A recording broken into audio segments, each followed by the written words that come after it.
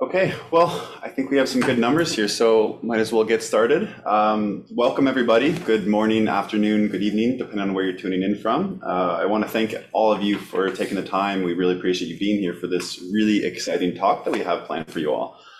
So we're here today as a group because the 2021 cohort of the Innovation and Global Development PhD program here at Arizona State University has been tasked with putting on a talk series under the umbrella of Development Reimagined. And today we will focus on what we've termed invisible dimensions of infrastructure.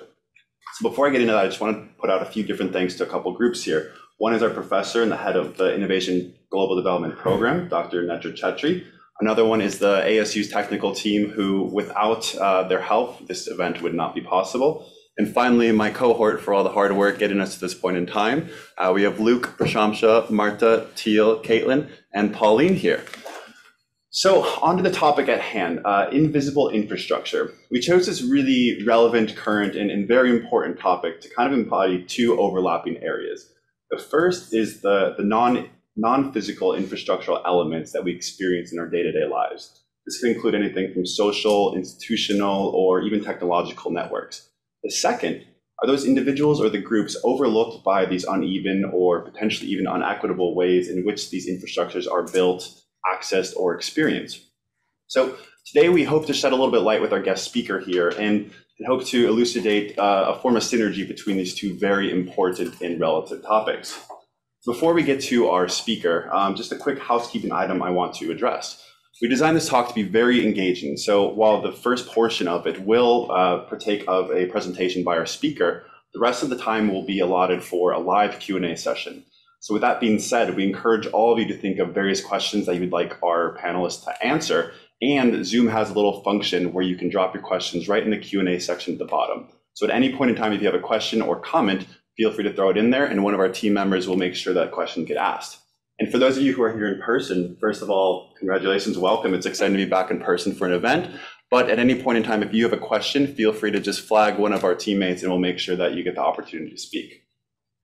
So without further ado, I am very pleased and honored to introduce Dr. Brad Allenby from the Global Institute of Sustainability and Innovation here at Arizona State University.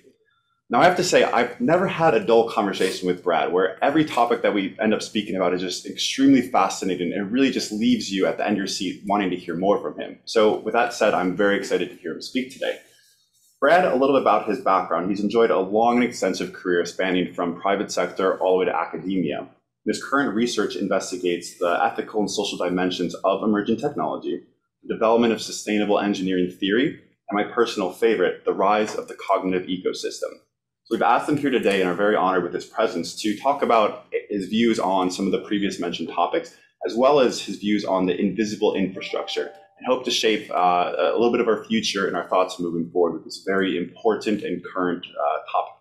So Brad, I welcome you to the stage, and I want to thank you again for taking the time to be here. Great. Thanks, Ricky.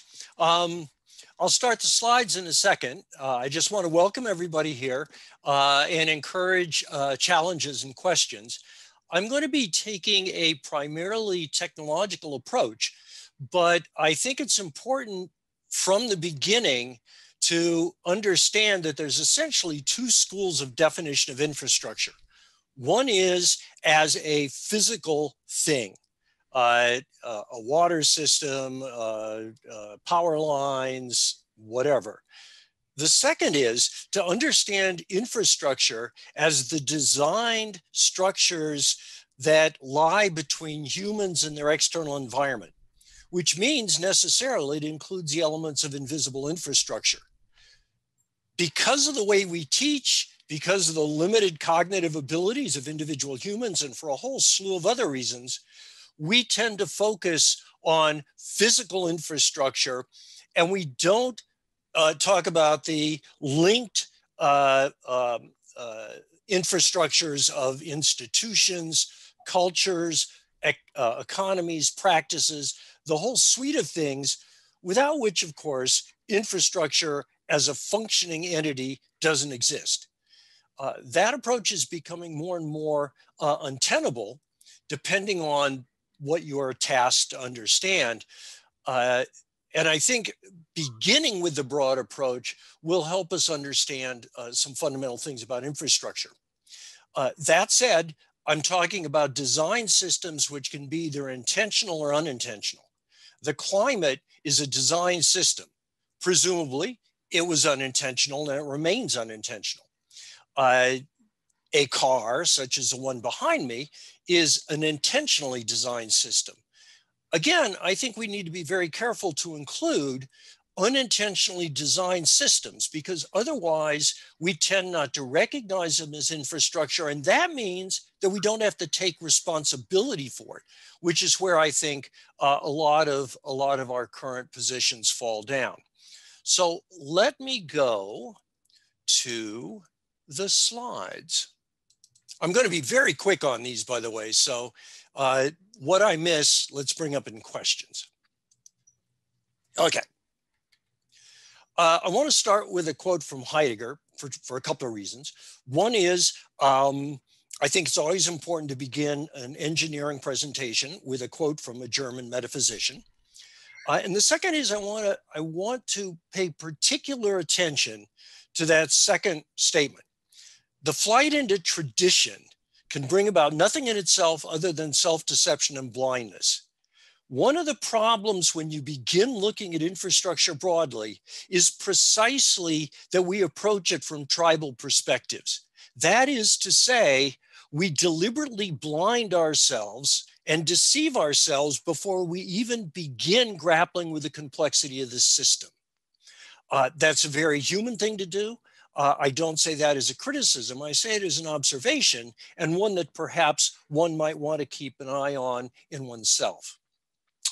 I'm going to talk about a few technologies really, really quickly.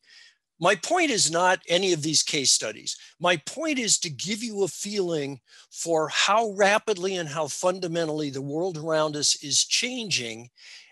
Going to Ricky's point about invisible infrastructure and equity implications, the equity implications of the way the world is shifting are huge, mostly unperceived because we choose not to perceive how the world is changing. And even if we do perceive it, we choose not to take responsibility for it, which is a very good way to avoid all of the ethical problems. Radical life extension. When I look out at my class, my engineering class, 100 plus people who tend to be somewhere between 18 and 25, I wonder to myself, how many of them are going to live to 150 with a high quality of life? Because some of them probably will, given the advances we're making in medical science. Now, that gets really interesting, because if I can keep you alive to 150 from this point, given the rapidity of change and of research in medical science, I can probably keep you alive for a much longer time. So, what are the ethical and systemic implications of essentially engineered immortality? The answer is we don't know, because nobody really wants to think about that kind of thing. Custom designed atmosphere. The approach we've taken to climate change into much deeper integrated questions, which again, we don't pay too much attention to, is that the response is going to be simple. Simply say no. Stop emissions. That would be fine if the emissions were in fact the problem. The problem is you've got a globe with 8 billion people on it, all of whom want a good life and a better life for their children. The problem also is that the way we posed the initial issue back when we did the UN process and we came up with Kyoto was basically just say no. Just say no to emissions, which is in practice worked just about as well as Nancy Reagan's Just Say No to Drugs program. But once you understand that we can begin to suck CO2 from the atmosphere, which of course we can, then the problem gets much, much more complicated from an invisible infrastructure perspective, because it's no longer just, how do I make those evil people stop emitting? It's, what atmosphere do you want? Do you want 280? Do you want 350, which is back a little from where we are? 350 essentially parts per million CO2. I can give you that. Or do you want to go 450? Or perhaps you want to go a little warmer. Maybe it depends on if you live in Siberia or Northern Canada. Maybe it depends on if you live in a Pacific island, who gets to vote, who gets to represent different parties. No answers. Computer brain interface integrated human natural systems. What we mean by human is changing fundamentally. Look at the next one. We know that we're going to be birthing new mammoths. There's a company that's been founded to do that, just announced a couple of weeks ago. The Russians are interested in it. We have the DNA. We also have the DNA for Neanderthals. If a Neanderthal is indeed birthed, is it a human? If I connect myself directly to a mechanical system, am I still human? At what point do I stop being human? What we are doing is turning the human as a concept into an engineering space.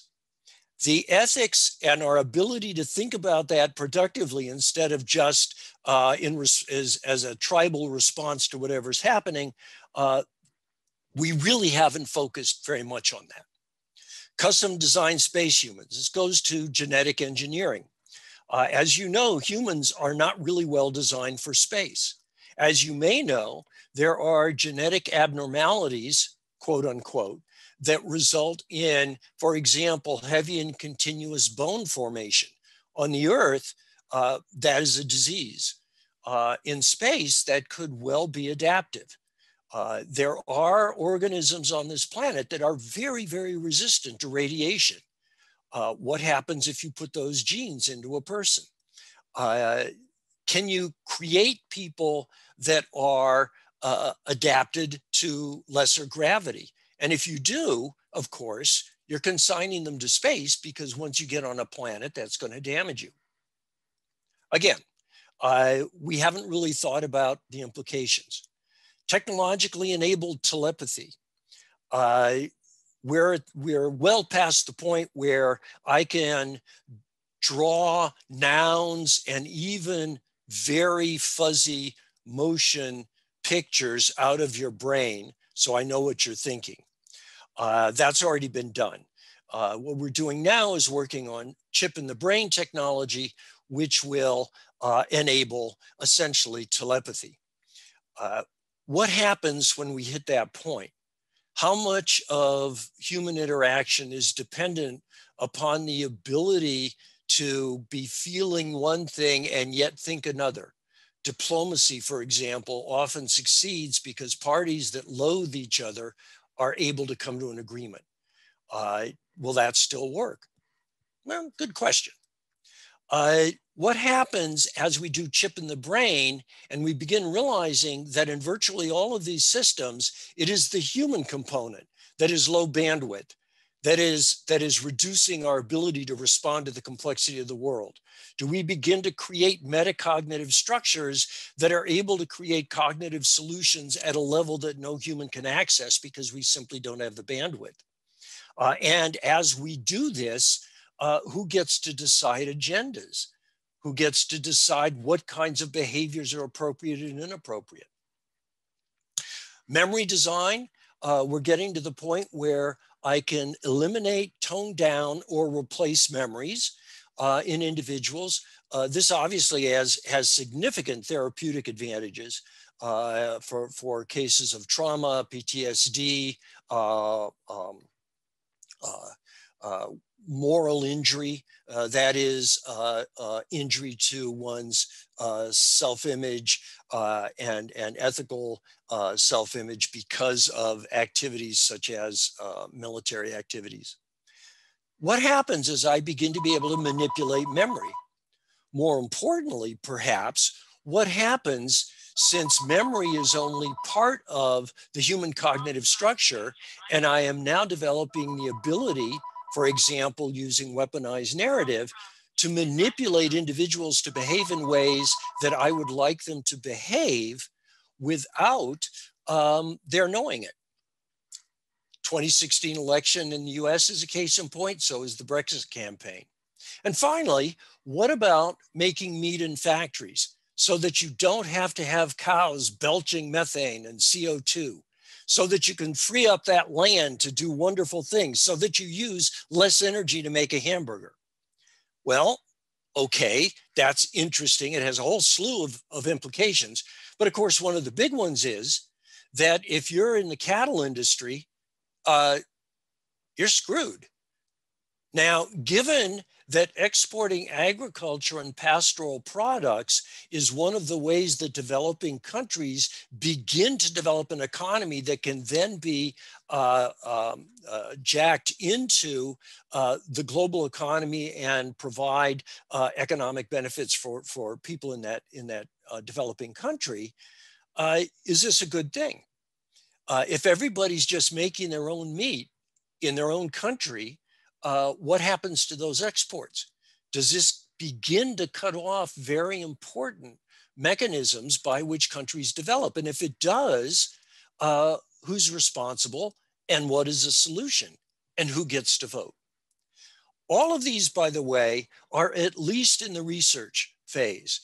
Some of them are deep research. I don't know of anybody that's actively working on custom designed space humans. Some of them are essentially proven. Factory clean meat is going commercial. Radical life extension is being explored by the US FDA. So it's not that these are science fiction. These are very real. These are your world. And I think what this does is take us to the point where we begin to understand that the planet is infrastructure and that the human is infrastructure. We are the designers of ourselves, even as we design the world we're in to more reflect our interests. This goes very deep. For example, we're designing a world in which smallpox will not exist. Polio will not exist. Very few people are against this. On the other hand, if we wanted to design a world without pandas, there would be a lot of pushback. So we're already designing the world. We're just telling ourselves we're not, because the implications of having to take responsibility for what we're already doing tend to be fairly daunting.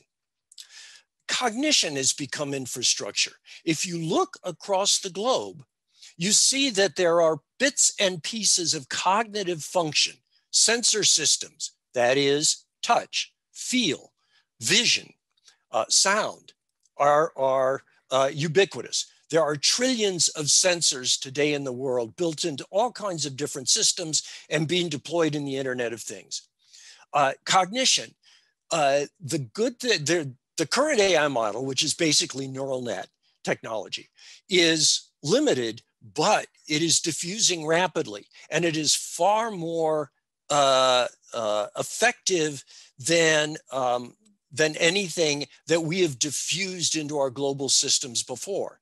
Every Tesla learns as it drives, but it just doesn't learn by itself. It learns because it feeds that information back to a central AI, which then feeds it out to all the other Teslas. It becomes a single learning entity. At what point do these learning entities begin to dominate the fragile, heavily biased cognitive performance of individual human beings? A very good question. Those of you that are not my age on this call are going to be dealing with that. And I want to close by looking at one system in particular. This is a fascinating technology. You might remember Black Mirror in October of 2016. Black Mirror is a science fiction show on Netflix. Had a show that talked about essentially a social credit system. This poor young lady had a low social credit score. She wanted to travel to a wedding. She just needed a few more points. The show is about her trying to get points and eventually, of course, crashing and burning because it is a noir science fiction show after all. Well, so I watched that with a bunch of fairly tech-savvy people when it came out. And we were all horrified at the authoritarianism and gratified that it was only science fiction. Of course, what we didn't know was that China was already rolling out precisely that system. And it's very interesting because it controls a lot of function what kinds of tickets you can buy, what kinds of hotels you can go to. Are you allowed on certain dating sites? Can you get a loan? Can you get into certain colleges? These are already in play, although the system is still under development in China. And it's coupled to vast data harvesting, which will in turn feed Chinese state AI, which will in turn give an advantage to Chinese AI over Western AIs, in part because Western countries, particularly the Europeans, are strictly limiting data accessibility. So what you end up with in China is a huge data-based social rating system that determines, excuse me, your position in society. Now, the American response to this is, oh my goodness, this is authoritarianism, it's terrible. That is not the Chinese response. The Chinese response is that this kind of infrastructure fits their culture very well. Under Confucian philosophy, the superior, in fact, has a duty to nudge people for whom he or she is responsible to moral behavior. Yes, the social credit system does exactly that. Moreover, because China doesn't have an explicit rule of law, the social credit system becomes a substitute for rule of law in that it provides a trust mechanism that can be broadly spread across the country. The result is that the social credit system in China can begin to overcome the traditional weaknesses of authoritarianism, things like the authoritarian control center not being able to know what is actually going on around it, lack of information and a brittleness. By providing that information up and down the system, it provides information on potential unrest and issues up to the governance mechanism, the party in the case of China, before it becomes critical, and it helps the Chinese party governance system feed down behavior mechanisms that enable social stability. So in some ways, this can become a very effective tool to implement soft authoritarianism. And the query is, does it make pluralism obsolete? There's an argument that it does. So speaking of invisible infrastructure, here you have a technology that most Americans have never heard of that in fact may be fundamentally shifting the fitness for governance in the 21st century from pluralism, which has a number of advantages in spite of our current tribalism, to soft authoritarianism. The implications of that are huge. Very few people are thinking about it. Why? Because a lot of people that understand and think about technology don't think about social science and vice versa. So I leave you with Faust, and I would welcome discussion.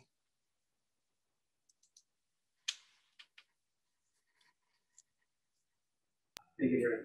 Perfect. Thank you, Brad. We appreciate that.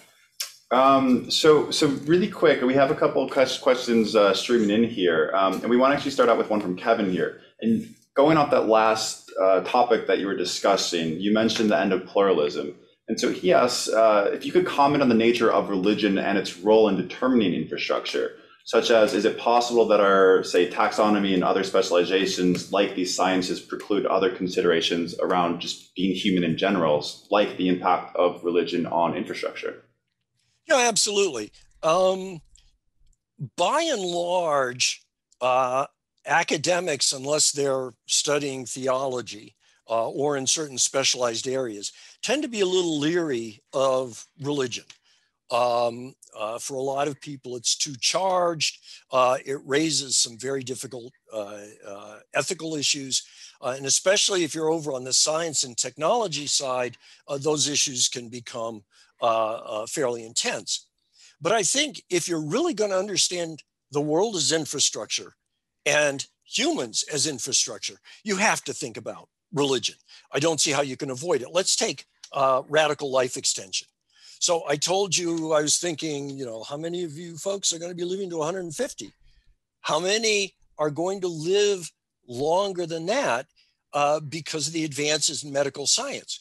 Well, first, of course, there's a huge equity issue involved there, and we all see that. But secondly, there's a huge religious issue. How much of most world religions exist in part because of the anxiety about death, implicitly or explicitly, that they either mitigate or absolve through, say, heaven and the afterlife?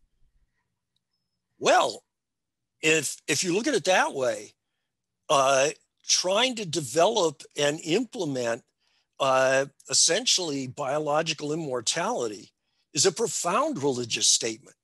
And one could expect that once people begin to understand what you're about, there is liable to be a very significant pushback on religious grounds.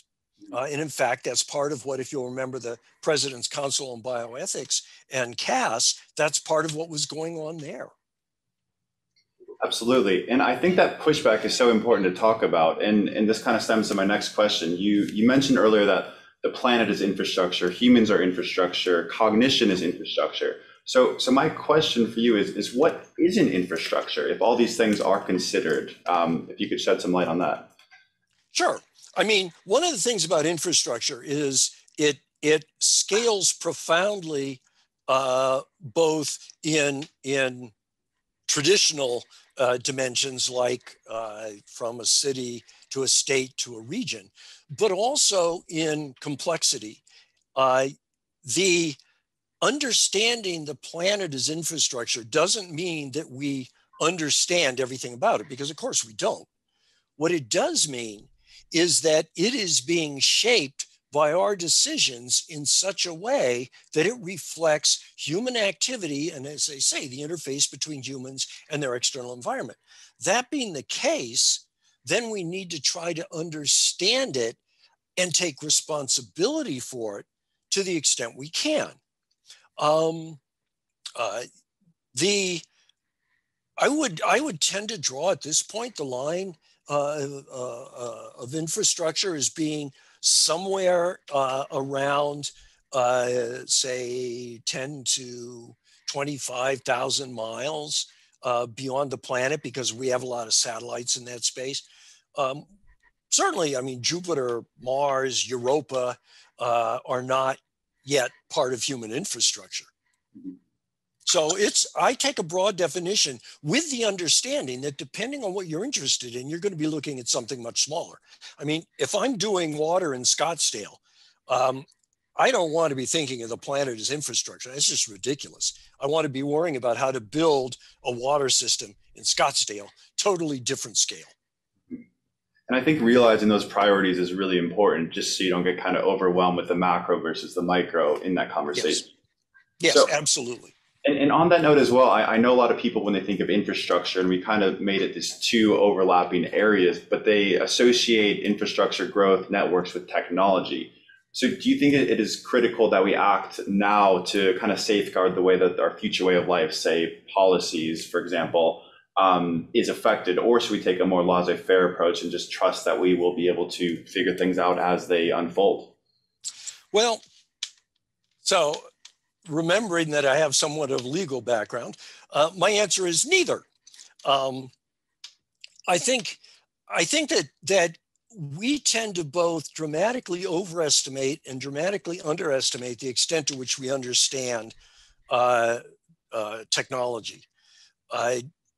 If you look at, for example, some of the implications of the railroad, one of the things the railroad did was create the sense of time that we have now. We all are clocked into various activities, going to class, the start of this lecture. That sense of time came with the railroad, because once you develop the railroad, you have to have a way to manage the network so that you don't end up with, Casey Jones every day, right? Trains running into each other and everything else. So you have to have a sense of time that's coextensive with the network. So you tie the railroad, particularly to steamer lines and the rest of it, and you end up with a need for a global structure of uniform time, which we all now live in, and we're so familiar with it that it's essentially unconscious to us. We don't think about it at all, but it's artificial. I mean, time is a totally artificial concept. But we need to clock our activities so that we can integrate the various things we're all doing in ways that reflect the complexity of our environment.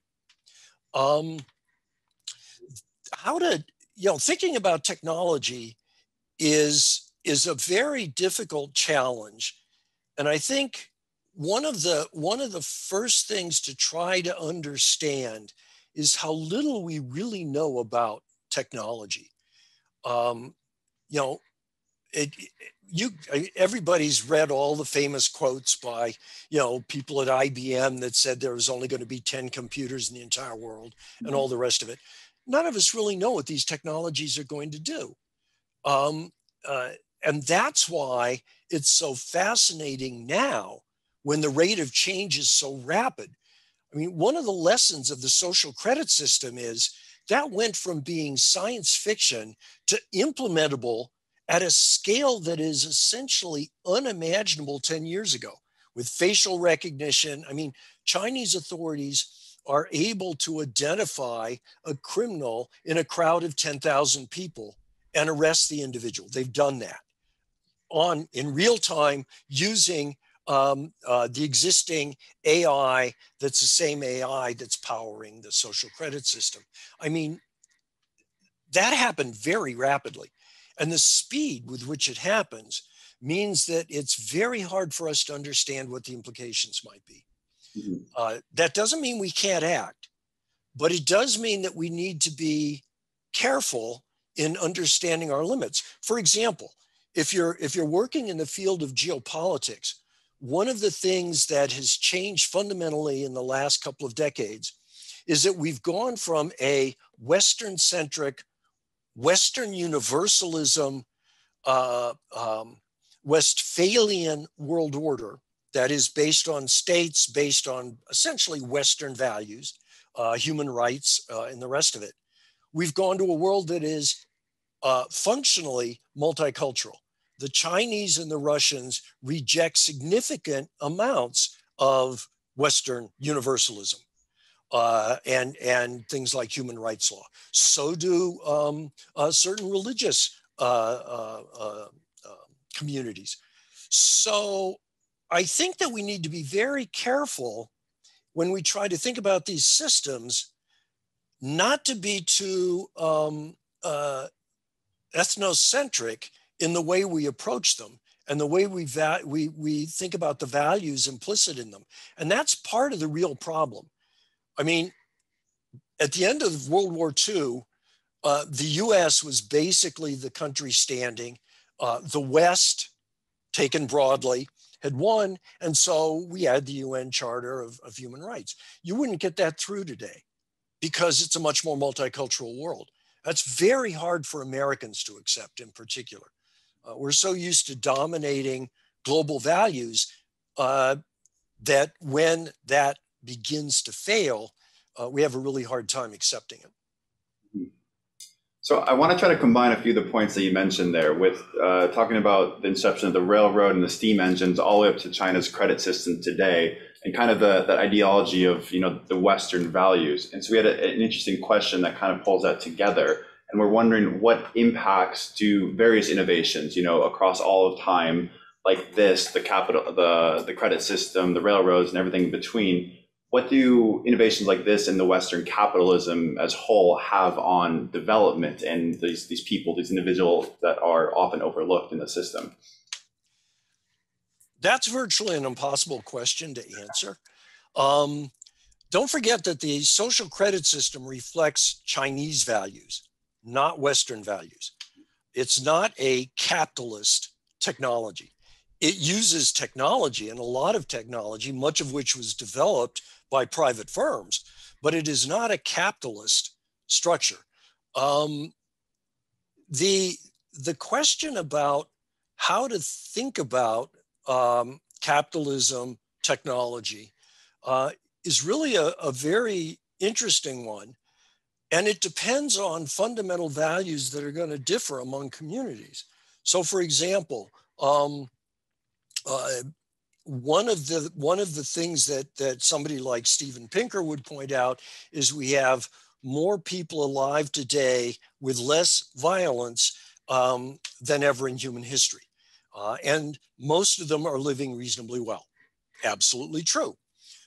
One thing that somebody like Jeff Sachs might point out is inequality is significant, and there are major parts of the globe that don't share in the benefits that technology has brought to developed countries, and particularly the elite in developed countries. Again, absolutely true. Thinking about those kinds of questions becomes very difficult because much of the framing that we do is done in teleological or static terms. That is to say, right now, cities are, for example, not sustainable. True, a lot of energy in, a lot of materials, a lot of waste out, so forth.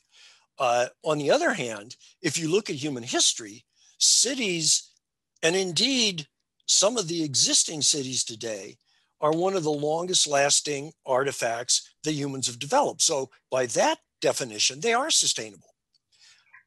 So the question comes down a lot to framing.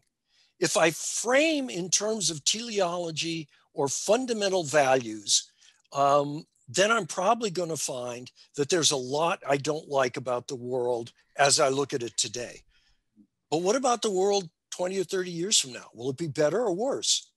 What's a good technology example? So take the printing press, right? Printing press comes to Europe. 14, late 1400s. 1517, Martin Luther nails his theses on a church door. Great. Well, in the absence of a printing press, who cares? Because Martin Luther says, well, you gotta read the Bible for yourself and you gotta understand it for yourself. And the answer is, nah, everybody's illiterate. The only person that can possibly read in the entire community is the priest, the Catholic priest. So, I mean, it doesn't matter how many theses he wants to hammer up. But with a printing press, then the Reformation can happen. Then you get a huge jump in literacy. Then you get a huge jump in publications of all kinds, which feed into the Protestant Reformation. And then you get 150 years of the most bloody warfare that Europe has ever seen. So the printing press, if 50 years after it was introduced, you asked if it was a good technology, the answer would be, oh my God, no, look what it caused. But you look at it now and we say, sure, because it's enabled the development of a civilization that has supported many hundreds of millions more people on the planet in relatively good condition for at least many of them. And we hope we'll be able to improve the condition for everyone. So we like the printing press. It's hard. When are you going to judge? What historical period? When are you going to draw a line and say, this is it, this is right, this is wrong? We tend to be very dogmatic about the answer to that. It's a question we need to think about, but it's a question where I think we need to be very careful about dogmatic answers.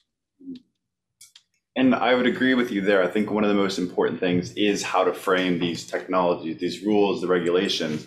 And on that note, we had a really good question come in because there are so many different ethics and values in the world in terms of technology, infrastructure, and various cognitive infrastructures. How could that be regulated? And maybe this is another impossible question. Is there a need for international agreement or something like the SDGs? Yeah. Exactly. I don't know that international agreement, the first thing that particularly in the Westphalian system, the UN and Western Europe and the United States, first thing we want to do is say, well, we need an international agreement.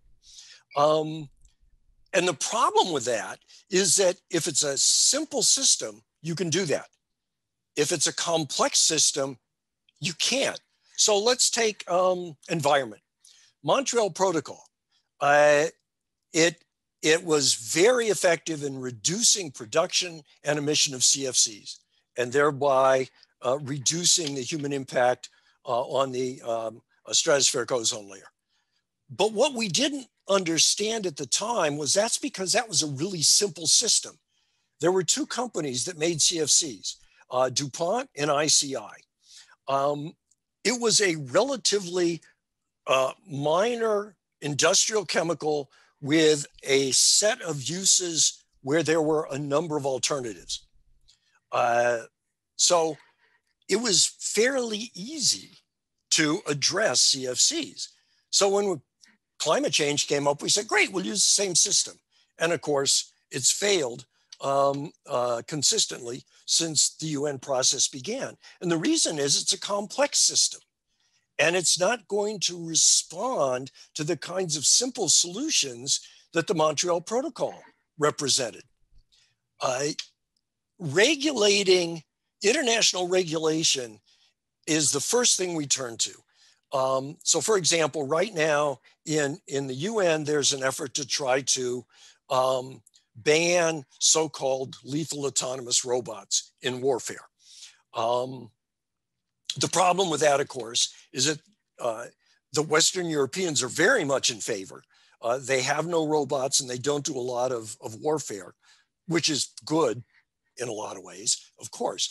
But the Russians and the Chinese are already introducing those into the field. The Israelis apparently have used some of them in actual operations. Under those circumstances, are the Americans likely to agree to an international resolution when they know that the Russians and the Chinese are already deploying such technology? Probably not.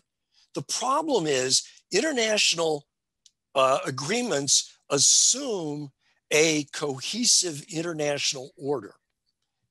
They assume the Westphalian order, and that's failing. We have no Westphalian order that is global at this point. Look at the Sahel, look at the Middle East, look at Russia and China and their problems with at least some of the Westphalian order. So, I mean, yeah, we can try, but I think the chances that these technologies will be mitigated or stopped are pretty small. So you say, well, but surely there's some regulation. Well, there is. It's called historical Darwinism, right? And by that, I don't mean the philosophy. I mean, at some point, somebody is going to be hegemonic. That'll be determined by history. That'll be determined by how good their governance is. We may be on the way out. By we, I mean Western pluralism, with our ideals, with our free speech, with our freedom of religion. We may be toast. And it may be that some other form of governance is going to prove more fit in a highly complex world that's rapidly changing. So there will be a solution, but we may not like it. So pulling it back to a more domestic angle, we had a good question come in. Where does the current Biden infrastructure bill fit into society and sustainability? And do you think they have considered the socio-technical aspects? No. But I think, in all honesty, they can't, right? I mean, American politics is so tribal today that getting anything through is itself a major accomplishment. So, I mean, if you start with a beautiful, socially beneficial, economically beneficial, environmentally beneficial, statuesque policy, by the time it gets to our political system, it's going to be whatever little bloody bits you could drag through the process. Everybody talks about making sausage. It isn't making sausage. It's taking huge and beautiful things and beating them into little bits of sand. They got it through. That in itself was a major accomplishment. On balance, and I'm not talking about the 3.5 trillion, I'm talking about the one smaller physical type infrastructure bill they passed. On balance, I think it was the best they could do. Does that mean that it considered what it should? Of course not. But that's politics. It really never does. And that's an important point. A lot of times in these kinds of conversations, we talk about theoretical. And that's a good thing to think about and talk about. But it depends on how practical you want to be. Do you care about what you can actually do in the real world? If you do, then you have to be much more accepting in your thinking than many of us are because of our sort of tribal perspectives. I think on balance, the fact that they got anything through was pretty amazing. Is it beautiful? No, it's pretty beat up, but they got it through. And that's a step in the right direction, I suppose, right? It's better than nothing. I mean, we know that we need action in that area. The physical infrastructure, just to go to that for a second, physical infrastructure in this country is in terrible shape. And that's true in many countries. Germany, for example, which you think of as an efficient, well-functioning country, generally is, but partially because of the way they're afraid of debt, they haven't maintained their physical infrastructure very well. It's a major problem. China, on the other hand, has done pretty well. So you pays your money and you takes your choice. Absolutely.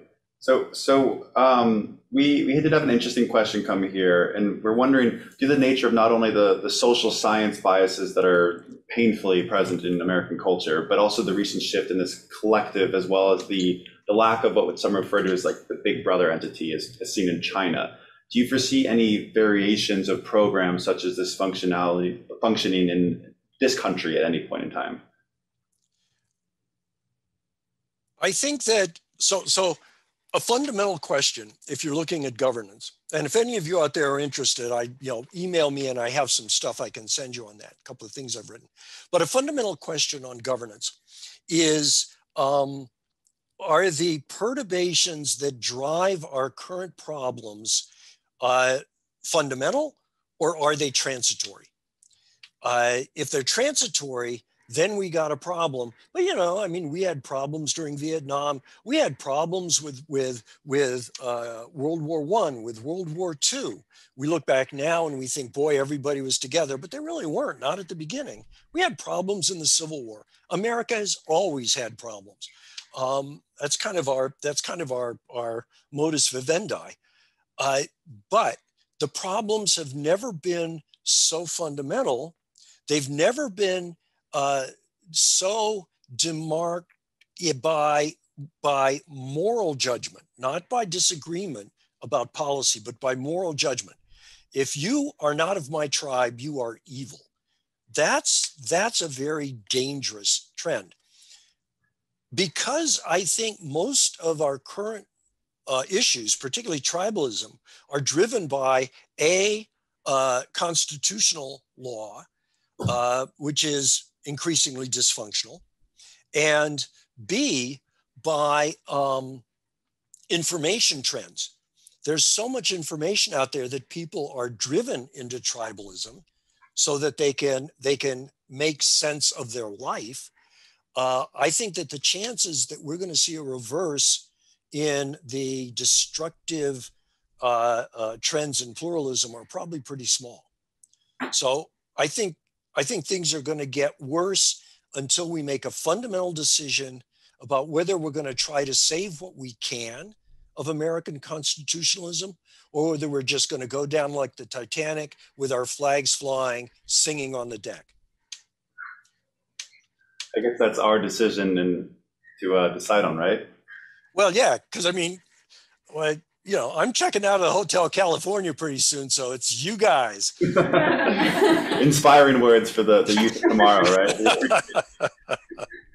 So we actually have a question from one of our future panelists in this talk series, Ageshi. She asked, is focusing on technology useful when it typically serves to reinforce existing biases?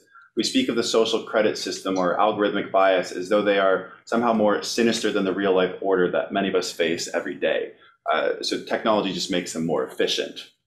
So is it useful to focus on this when it serves these reinforcing and existing biases?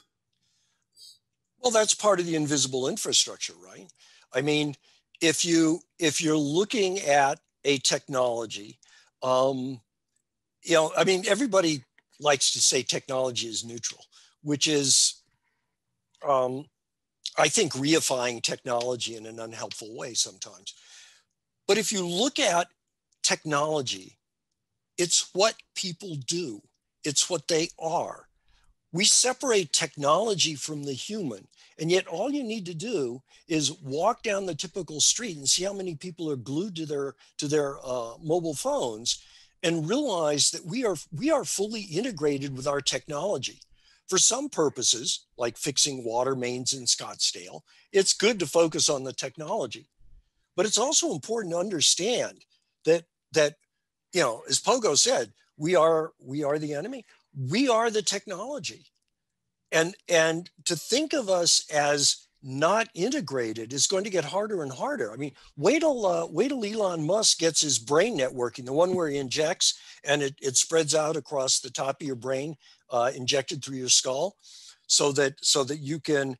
It's essentially a brain chip, only it's a net that covers your brain. He's already got a company that's working on commercializing that.